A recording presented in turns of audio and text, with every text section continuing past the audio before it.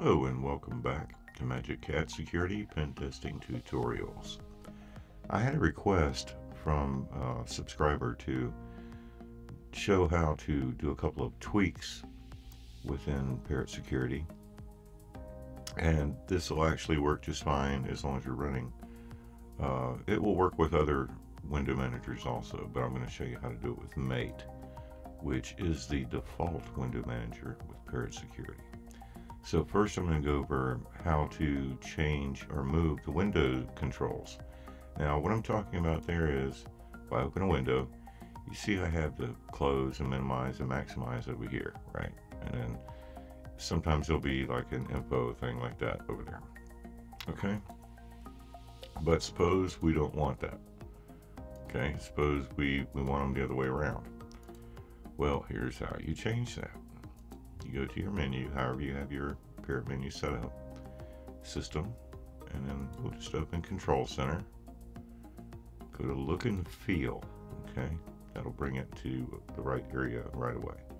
Mate Tweak is where we want to go. Click on that. And if you go to Panel, see you have all kinds of different things you can modernize, but what we're interested in is Windows, because the windows are what we're wanting to customize. Right here, Parents, window control placement, left or right. If I go right, boom, see, they change sides. And if I go left, boom, they change sides. I happen to like mine on the left, so I'm going to leave them there. But that's how we do that, okay?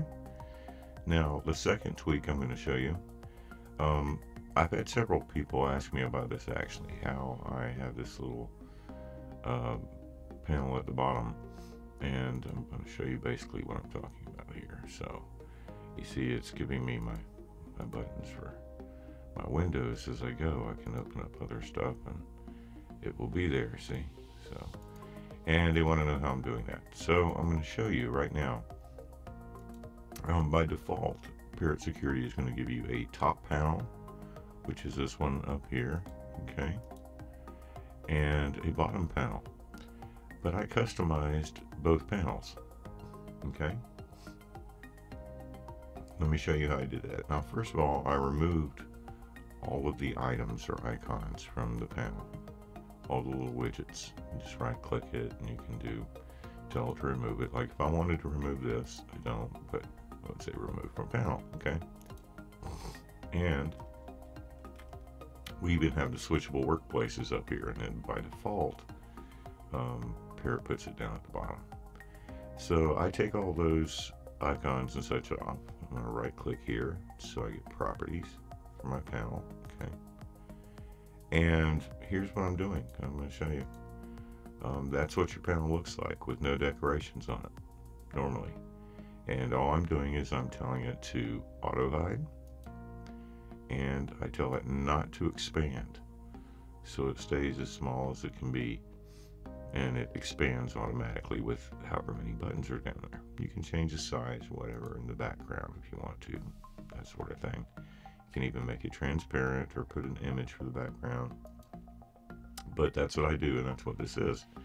Now, how to make sure I have the little buttons down there. It should already be set up for this. But if you have to do a new panel or whatever, add to panel, okay? And these are little widgets that you add to your panel. If you go all the way down to the bottom, now the workplace switcher is what you see up here at the top. See, I have it at the top right hand side. That's what I have up there, okay? And that's what changes my workspaces. However, if you see the Windows selector, okay, we have some different options there, and then you have window list. Using buttons is what you want, okay, and that's exactly what that is. When you open a window, it gives you a button there, okay? So that's what you want to add if you lose it, but it should have it automatically or by default when you install Parrot in the bottom panel. But just wanted to show you how to re-add that in case you have to delete that panel or you accidentally delete it and need to recreate the panel down here. That's how you do that. You can add as many panels as you want wherever you want. Okay, a new panel. And it threw me a panel over here, and I can move it over to the left if I want. I can make this one bigger. I can go to properties. I can say, all right, let's make the panel much larger. I'm going to go like this. And I'm going to tell it not to expand. So then I can add whatever icons I want to it. And you have sort of the idea is you got your Ubuntu-like look there. And like I said, you can change whatever side it's on and stuff like that. But I'm going to delete that panel. But anyway, that's your two little tweaks for using Mate and Parrot Security.